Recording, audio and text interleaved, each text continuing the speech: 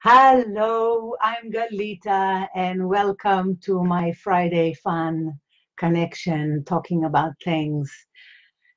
So, today we're talking about if we're worried about the world, and I would like to share why I'm optimistic about the world. And it's not because I'm ignorant, but because I'm investigating where we're going. I'm investigating the trends of consciousness since 1998. So I think that it is has to do with this sense of awakening. So a lot of us are now awakening to the truth of reality. A lot of us are awakening to the truth of ourselves, of the truth of humanity, the light side and the dark side. And that can be a bit scary because we are thinking something is happening to our world, something's happening to the earth, something's happening to us. What it's going to be, we don't know. So it creates fear and worry. But if you look into it, it's interesting. So I would like to share that with you. Is that okay? I hope you can enjoy it and share your own view about things. I also notice that I trigger sometimes people when I'm saying that I believe in fascinating and exciting outcome to some things, but it's also because many of us carry the pain body in ourselves and in our family line, and traumas from the collective of what humanity experienced, that we think, oh, it's happening again. We cannot see that this time we are actually jumping, upgrading to a new era. So I'll start from the beginning. So we'll start with trends of where we are. So as you can see, we are in a shakedown kind of period. And it will continue for a few years because there's no way of going back. We are going forward. There's a lot of movements. This is the evolution of our whole world. It's in the stars, it's in the earth, it's in the molecules, it is in our DNA, it is in our elements. Everything is evolving. That's the nature of life. It's expanding. And when something is getting upgraded, the old has to go. You make a new kitchen, the old kitchen goes, it's a mess. And then you can create the new kitchen that you want, that fits to where you are and the way you work. And so humanity going through this now, and it can be a bit shocking if you didn't notice those things before.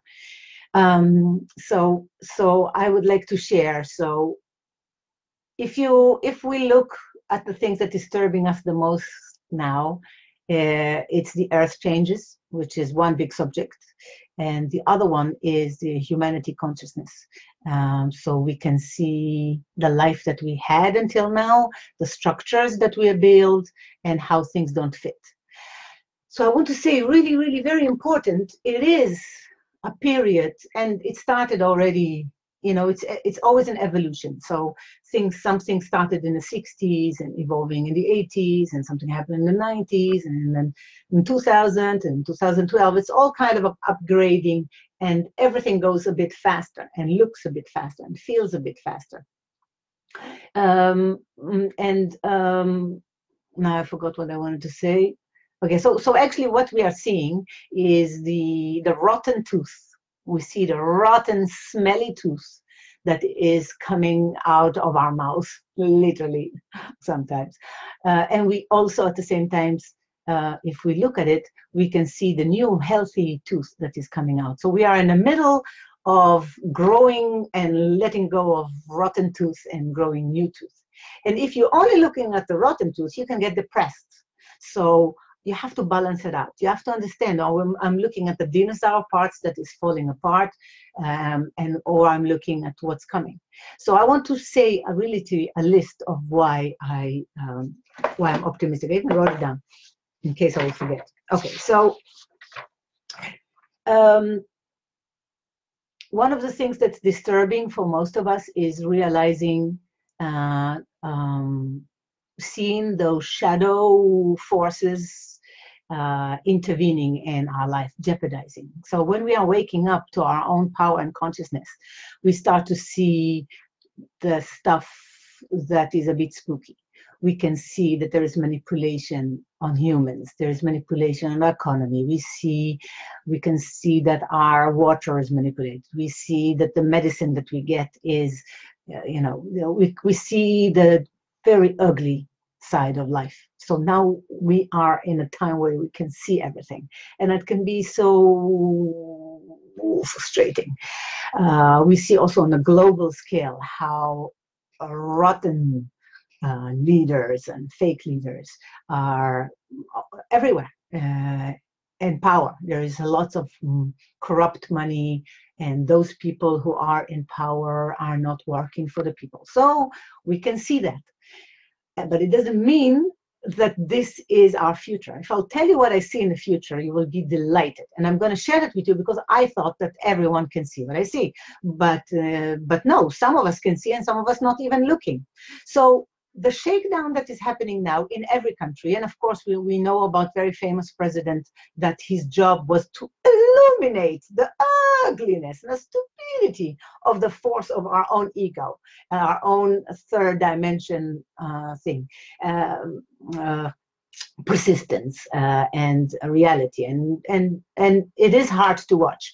It is even harder to watch because we see that there are consequences. We can see the suffering, and we can see the unfairness, and it makes us be upset.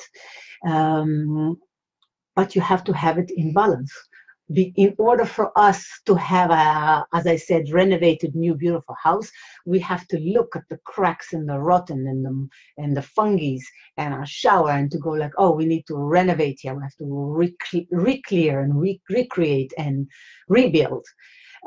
So looking at the rotten stuff is not pleasant, but it's the only way to acknowledge what there is in order for us to change. Now, the only reason you will be worried or afraid, like I am sometimes, is that we are being really afraid that, oh, it's happening again. Because we have old memories from other times where light forces, or we or other people, try to bring the light of liberation and freedom to people, and they were crushed, because it happens so much in our history. But there is the point where you have to zoom out from our 2020 or the life we live in, to zoom out. And if you are here and listening to me, give me a sign, or tell me what you think. I would like to have a discussion about that. But sometimes we have to zoom out really further and to look at the big cycles of things to understand where we are. So if we go really, really far, if we go into the cycles where science now explained to us through examining the earth, all the layers of the earth, what happened on the earth the last millions of years, we can see in the biggest scale, which is written about in the Kabbalah, and written about by the Aboriginal, and written about by Native Americans' understanding of the universe. And it's written in the Hindu understanding of how the world was created. All of this mythology is talking about the biggest picture. And the biggest picture is that the light source wanted to experience itself on all levels. And we are in a cycle. The biggest cycle of life is that there is a cycle of descension, that we are taking the ultimate life, and it breaks itself into little pieces, and then we're coming into the lowest form of existence, of consciousness, almost in the darkness, which is the opposite side of the creator. And that's the experience, that's duality. And then we are in a cycle going to ascension. So we, in the cycle of life, in anywhere you look at it, through the mystical eyes or through the scientist eyes, we are on the cycle going up in ascension. So this is already should show you that we are now going to experience the fulfillment of ourselves until we reach back into the oneness of light. And that will take thousands of years. But we are on a moving up. And if you are a person, a seeker like me and other people, and you go and experience yourself in other timeline and other existence, we remember the time of descension, where it was an age of enlightenment, and then it started to become dark and go down until the Middle Ages, until total darkness, ignorance, humans completely forgot who they are, literally almost going back to be uh, like an ape. And then we go up again. And the Native Americans of cultures are talking about that the world is always in a cycle. So when we will come into ascension and we get back into the oneness, the Hindus say then the Brahma's resting, and then when he feels to play again with life, he would go through another cycle of descent into the smallest form of the opposite of the light and go up again. So is this too crazy to tell the biggest cycles in order to see where we are? We are in ascension. So even if we go step forward and step back, we are still going up. We still have millions of years of enjoying, exploring, of uniting with the light, of expanding human consciousness. And your eternal soul is a player in playing all of itself. So there's a total experience of becoming a lighter and higher being. So you are going back to the oneness yourself. So your own evolution is always to become just better than what you were before, and to experience fullness of joy and what unconditional love is and what the opposite is. And that's the game of life. So we are now in the time where we are upgrading. Everything's been upgraded, and it's not us alone, it's our whole universe that is being upgraded.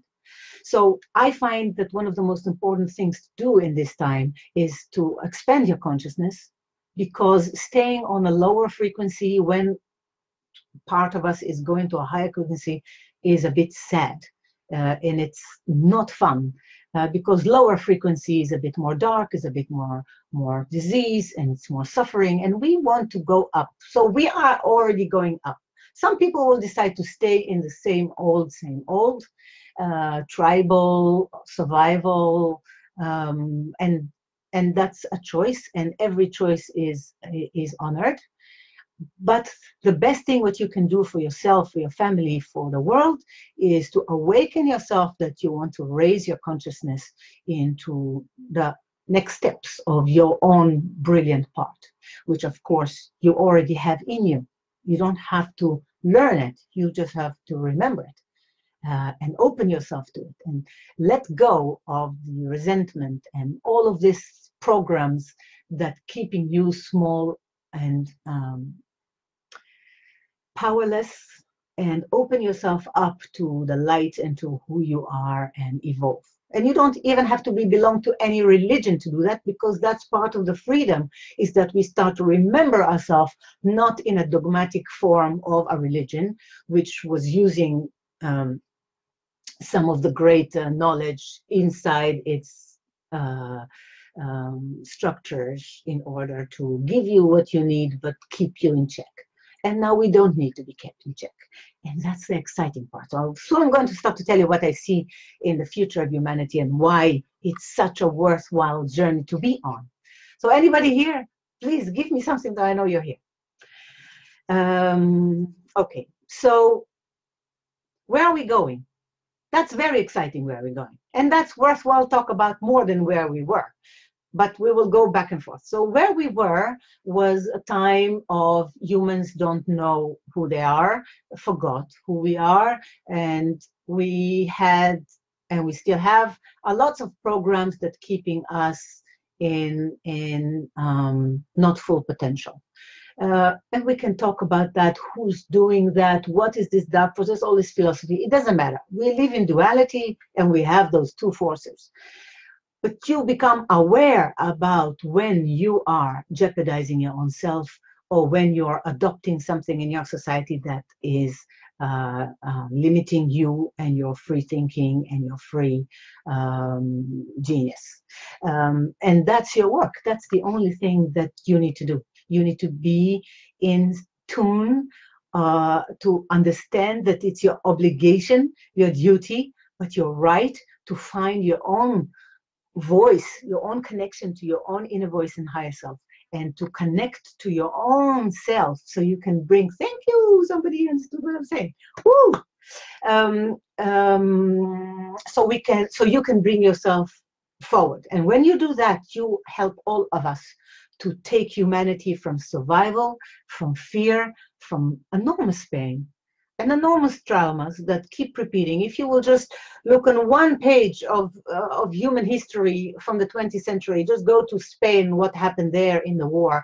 It's freakingly scary. And now we are moving into a part where a lot of us are working these things out in order to liberate our family from our own collective trauma, from our own family trauma, genetic trauma, historical trauma, all of those things. So it's a very interesting time.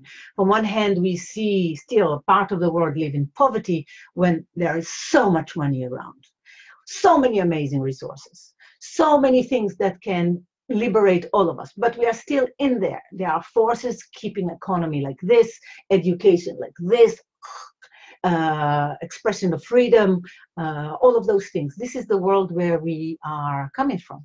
And in some places, we are very strongly into it. But little bit by little bit, we are already moving into the new one. And how can you see the new? The new is fear versus love. This starting to understand that survival, that's not the only way of living. So there are some evolutions that are taking us into understand that we have amazing power in our brain and how brilliant the human is and how magnificent the human soul is and how elevated it is in comparison to any other life form, how generous the earth is, and that the earth herself cannot anymore live in this dimension. And as we are already reached the tip points, that's what happened in 2012, that was like famous. What happened is that humanity reached the tipping point of having a collective intention. We don't want to stay in there. We want to explore who we are. More people want to live in peace. More people actually want to honor every human. This idea that humans are fighting each other because they're beastie animals, this is a wrong and shadow program. Humans, by essence, and science can support this, are loving and caring, needing community, and very fast triggered to feel compassion to the other. Everything else is a programs, and programs of fear and survival and overload of trauma. So any work that you will do to bring your own inspiration into your body. You know, some of us are not even living in our body because there's so much pain and trauma in there. But you can change everything, especially now as we move fast and faster into our next chapter. You don't have to talk to a psychologist for 14 years on the couch every week about what your mother did to you. This age is finished. It was necessary in order for us to start to understand ourselves. But some of the principle of understanding a human soul is a language now. We don't need a psychologist to tell us how we are, how my mother triggered me by say that and what. Your consciousness is expanding. Your understanding ourselves and our own spirit is available. You can go to YouTube and you can have amazing teachers and amazing sounds and meditations that takes you to your core. You can take all of the study that you understand. You need to understand how your brain works and how your mechanism work, and decide which programs of fear and resentment and paralyzing pain and guilt and shame and all of those things, if you can release those and choose, and you can write your own book, you create your own reality. We are creating our own reality. Okay, I have to go back to why I'm optimistic. So if you look at the new truth that is being born in our world, it is magnificent. If you have children, if you know children, you can see that the generations, every generations after us is already bringing codes and knowledge that didn't exist on the earth for thousands of years. They can see truth already, and they have understanding that our older politicians don't get yet. They still think in hierarchy, which the new generation doesn't. They still think we are the little controlling the masses, but there is amazing movement, and you can see that in any country that you are looking to in the news, there is a movement of power to the people. Now, the reason why you will think that it will not going to work again, it's because we have this memory of the times that it felt. And for some of us, it's literally personal. We feel it. But there is amazing movement in every nation, every tribe, that the power of the people is actually bigger than those elite that's sitting. And I'm not talking again against people. I'm talking about this energy of everybody are slave to the few. You know, uh, this old industrial era kind of thinking. This is ending. So, and how we can see that? We can see that in everywhere. We can see that the issues that we have with the earth, and let's not go into fear there, the issues that's happening on the earth have to happen. Have to happen because the earth herself have to reconfigure herself. Our consciousness is reconfiguring itself, and we are related. We are coming into understanding that we should work together with the earth. And in Western civilization, we adopted this thinking that nature is the enemy and we have to control it.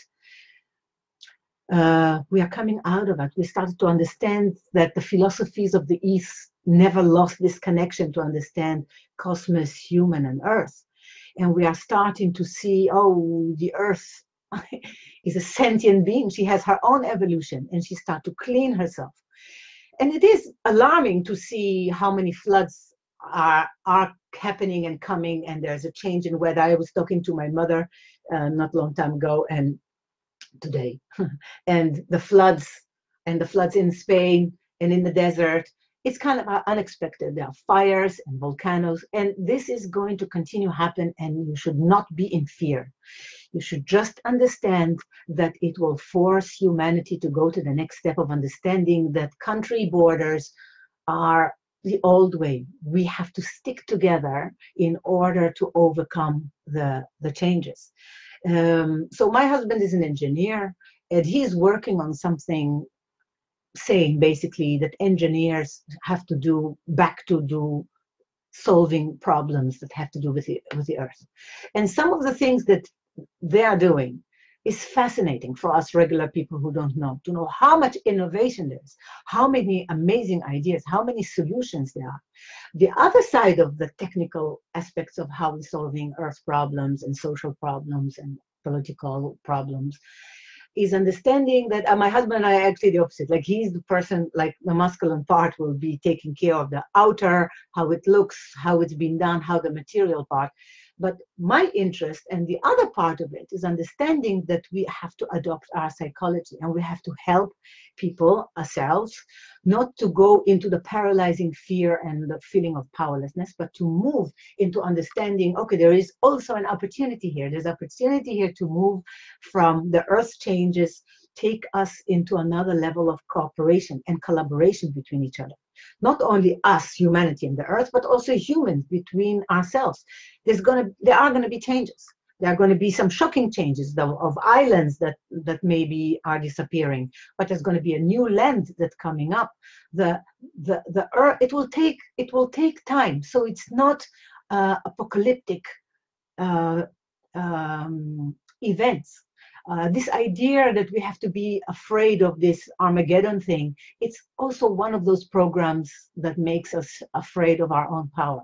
The truth is, it will be gradual, it will be inconvenient, but we will have to help each other. If an island in Greece is going to be in trouble, people in Sweden and people in Canada also want to help.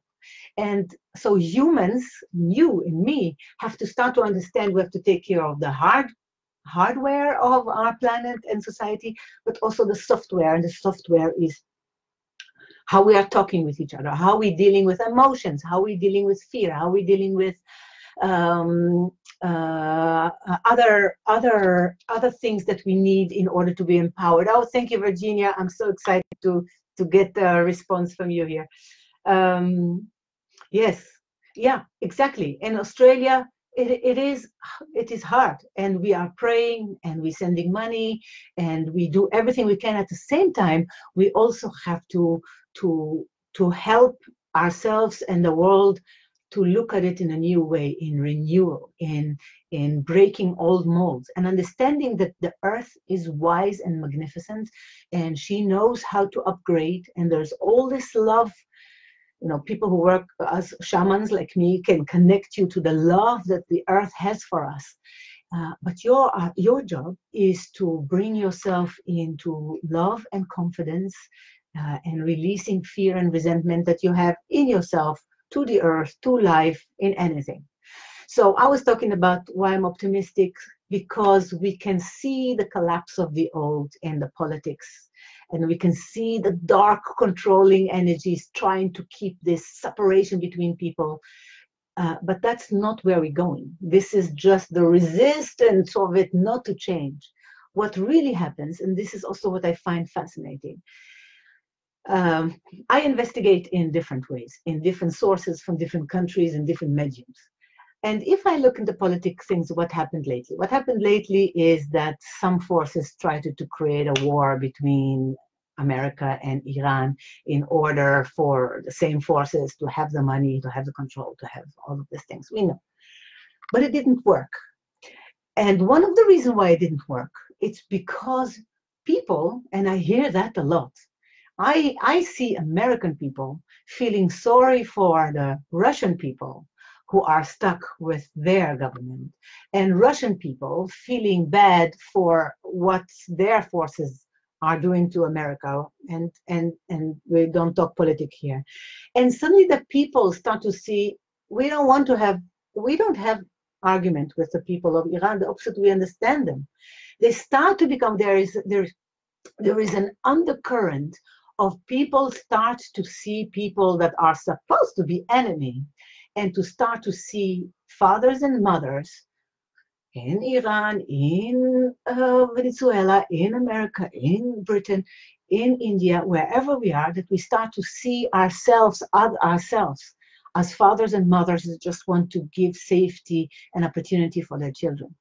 The human is a beautiful, peace-loving creature. But when it's sick, it will do stuff.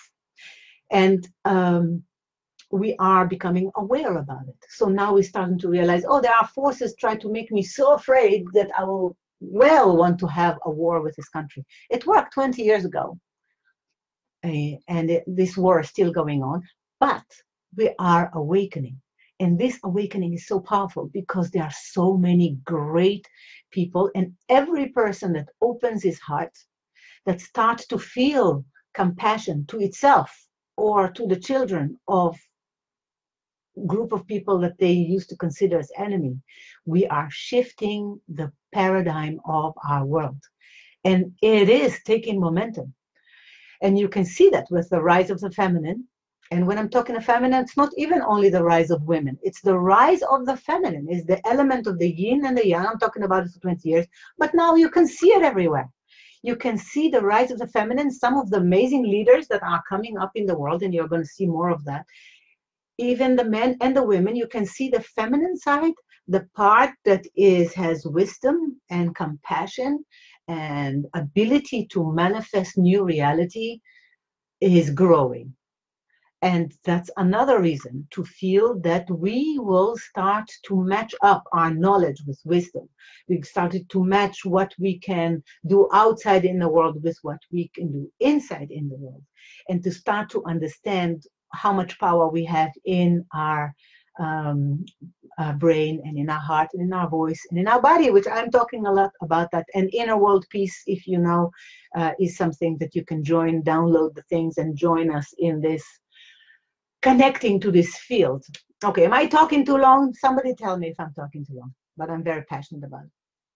But there are more. There is, if you look at evidence, and you should, because when you look at evidence of something, you will change your belief. And if your belief saying, we are doomed, the world is going to go in bust, the future includes two things that are new. And we can see the movement of it. It includes more technology, but includes also more connection to the earth, which is very interesting. So I'll tell you what I see when I look in the future. Um, um, I think the jumps in technology that is coming is just amazing. Of course, we have to be wise and to demand, as the people, that it's been done with integrity and with new understanding about how we are managing data and who are those forces who are holding the things. We have to start to take things into our hands, which we do. And it will be gradual, but we are already doing it with our understanding. But in the way that I see people in the future, we live close to nature. We live close to nature. So we think that the world become more and more urban, but it's not true. The world is going to become more inhabitable by being connected to the earth as it is in its new version. But we will have technology that we can transport ourselves into places, we can connect to people like we do in the internet, just like 10 times more. The ability of the humans to connect and manifest reality and creation just with the power of their heart and the mind, that's something we just now start to discover. It's going to be magnificent, and people are going to live underwater and live in the air. Really, people will choose in which way they want to live. They're going to choose an element they want to live. They want to live underwater. They want to, the versatility of how we're going to live and how much we're going to travel on this earth and outside of this earth. I know it's shocking, but I can see the great, great children. For them, it will look like when our grandparents discovered that there is a radio that is transmitting the voice of somebody far away. What? How that works? I don't know how it works, but this technology is even, most of it is already on the planet. There's going to be innovation and a push for things that we cannot even imagine at the moment. And it comes from human ingenuity because the human is by definition a genius. The fact that we are using our capacity on such a small degree, it's because that's how it was set. But this is changing. We are now taking charge of ourselves, and every person that starts to understand this or hear what I'm saying, and even if they don't care for it to understand it, it comes in a collective. You know the test of the monkeys? There was a very famous scientific research that they did on monkeys on some island.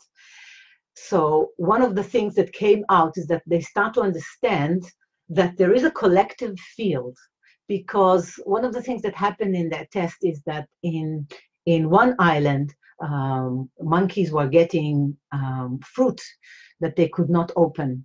It was something new to them that they didn't know. But the moment that they find out how to break that fruit and to take the goodness of it, that knowledge that that monkey had in that island, that knowledge they could see on other parts of the world, that the monkeys in that field, even if they didn't see each other, didn't know there was another island or other monkeys on other islands, the monkeys got the same knowledge. Somebody cracked the fruit in this way here, and the knowledge of how to crack this fruit was available in the collective. So this, how fluid the upgrade that we are going to have. We're going to find that our brain and our body and ourselves and our heart magnetic field can do so much more than we even realized. And some of the symptoms that's happening to our world and to ourselves, a lot of us have experiencing headaches and changes in their body. A lot of people getting sick with something that looks very serious, but then they come out of it also really fast. There is kind of reconfiguration of the human DNA. I'm not expert on that, but you can learn that from people. We can also measure the collective energy on the planet with a Schumann resonance. So now you start to see, oh, we're all connected into some kind of field. So if more of us are feeling that we are choosing for more love, more cooperation, more working with each other, more forgiving, more realizing that in order for us to go to the next chapter, we have to think beyond the country and a tribe and a religion, and to look at ourselves as one humanity. You know, the fires in Australia are not only in Australia. They're affecting all of us. And a lot of us are crying for the people and the animals that are suffering, because we are one organism. So this awakening, there is a massive awakening happening. People realizing what is the world that we want. We're looking at what we have on the old world, and we're choosing consciously or unconsciously to the new way. So that's why I'm optimistic about the future, because humans are just amazing, and we already chose for love and not for fear. So, is there something I want to say? I hope, oh, well, there's more things I see about the future that is just amazing. Um, um, okay, we know, of course, that the educational system will change. I have a son he's 15, going to school, going to high school. You know, the world of education have to change, have to catch up with our children. So all of those, institutions that don't work for humanity anymore, they are going to break down, because this is the nature of life. So banks and having money done in this way.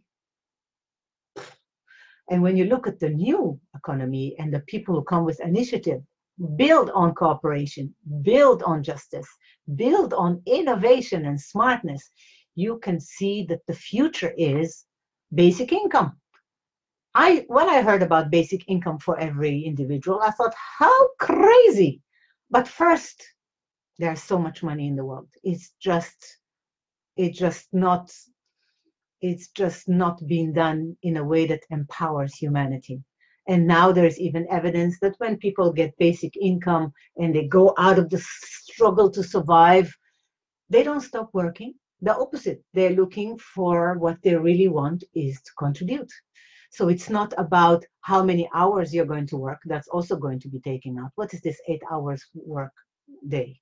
That belongs to the thinking of factory workers need to produce. We moved now from this industrial age, and we're moving to knowledge age, and a knowledge which is not about time. You can earn money online just because you made a beautiful drawing and you put it on a t-shirt and 300 people love your t-shirt, and it's not about how long you worked. It's a new reality.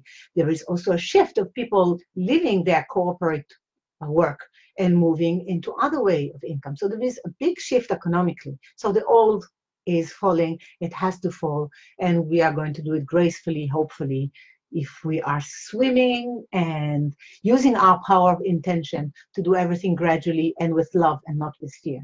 The other things that are changing is agriculture. People want to live in communities. Yes, this is a human need in order to be happy. I'm investigating happiness. Connection is number one. This whole reality of living alone and take my privacy in my little house, in my little kitchen, is giving you privacy, but it's miserable. Humans like to connect. They like to do things together, have their privacy, have their freedom, but also to be in a human connection. And yeah, so I see that people are going to live in a way with each other, but also I grew up in a village that had a way of living that I think this is the best way of living. So it was, you know, so if you know, there is a concept called kibbutz, which is people live together, and that doesn't exist anymore this way. Live together, work together, grow and raise their children together, everything together. That's wonderful. And that's wonderful if society is in terrible need and people come together, so they create a foundation for survival that is much bigger. But I grew up in a village where every household had a little farm. So we grow our things, we grew our chicken, we had our goats, we had our milk, we had our fruit and vegetables. Wonderful way to grow up. But the village itself had some things together. And some of those things together were the culture and some fruit trees. So there are some shared money, and everybody had their own privacy, their own life, their own expansion, but there was some responsibility and shared things together. And I think humans are going to create those, we're already eco villages where technology is taking most of the work. They already know that in the near future, 40% of jobs can be done by robots. But it doesn't mean you have to be afraid of robots. It means that you have to liberate people to start to explore their creativity, and that they can take their own personal, brilliant, unique thing into our world so we can elevate. Oh my God, I'm talking for so long. I'm sorry. I feel so passionate about this because I don't like that people lose power by thinking that there is no future or that the world is scary. There's going to be changes. There are changes, but the future is bright, baby. It's beautiful. It's also beautiful for you, the opportunity for you to bring your own uniqueness into the world and your own soul mission that you can do. It's just like, wow, to live with purpose, to live with togetherness, to live with creativity, and the world is open. We'll be able to travel in a way that it is so expanding, and nature is so gorgeous, and the earth is so amazing. What is she evolving into? She's going to clean herself. There are so many amazing methods. As I say, some of the projects that I hear from my engineering husband, I go, humans are amazing. We are going to clean the seas. We are going to do so many exciting things. And why do you think there are so many people on the planet? So many souls want to experience this time. And then in few years, there's going to be less people on this planet. The future is bright, and the future is innovation and more love and less survival and less um, suffering. And this is why it's worthwhile to stick and do your job. Take time to rejuvenate yourself and to do the daily practice things to stay in health and mindfulness in high frequency. And you will see. So this is why I'm optimistic about the world. And every time that I see something collapse, I honor it. This person can leave. We're going to see some changes in some governments. This year is a really big year. Hold tight, take care of your body, say loving words to yourself and to your family, and realize how much power you have in your words, in your mind. And I'm going to say goodbye now. Yes. Let me see if there's something else I need to say. Just that I feel a lot of love, really, to all humanity and to all of the animals and to all of the vegetation and the trees and the stones. There's just so much love. If you can just tap into this love and let yourself be filled up like a battery with this very high frequency unconditional love that come from cosmos, that come from earth, that come from creation, and just feed yourself, then you help us move faster and more graceful into our new chapter. So thank you so much for listening until now, and goodbye. Ken Yehi Ratzon, I would say.